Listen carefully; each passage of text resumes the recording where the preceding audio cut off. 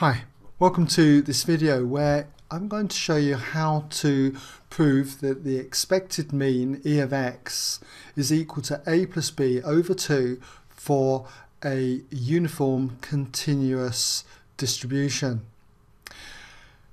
Now, we should be familiar first of all with what the probability density function looks like. That for our continuous uniform distribution defined over this interval a to b, it's going to be that f of x equals 1 over b minus a for x greater than or equal to a but less than or equal to b, and 0 otherwise. Now, how do we go about then proving E of x equals a plus b over 2? Well, in fact, it's fairly obvious because being the mean and we've got a symmetrical distribution, it's going to be centered right at the middle here. So it clearly is going to be the mean of the two values a and b. So it's going to be a plus b over 2. But if we want a formal proof, then one way that we can do it is just by doing the general formula for working out the mean of a continuous random variable.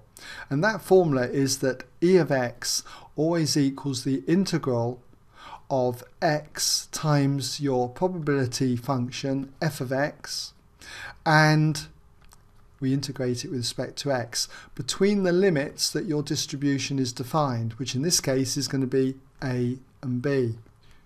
So if we're integrating this, f of x is 1 over b minus a, and that is a constant. So being a constant, it's better if we were to actually put it out the front of the integral. So I'm going to put that out the front of the integral, and we're integrating x with respect to x going from a to b. And if we integrate that, we'll put the constant down, 1 over b minus a, but integrating x in the usual way, we would get x squared over 2, and that's going then between the limits a and b.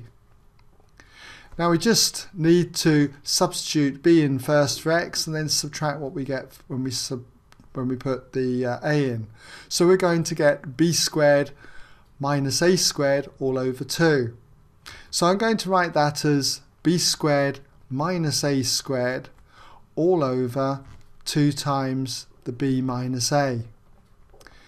Now, the b squared minus a squared is the difference of two squares, and so that factorizes.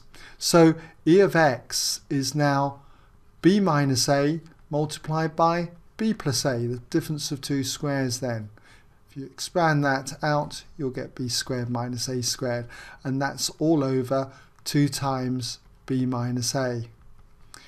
And hopefully you can see now where this is going, because these two factors, b minus a, they cancel. And so you end up with E of x equaling b plus a all over 2. And obviously b plus a is the same as a plus b, so a plus b over 2.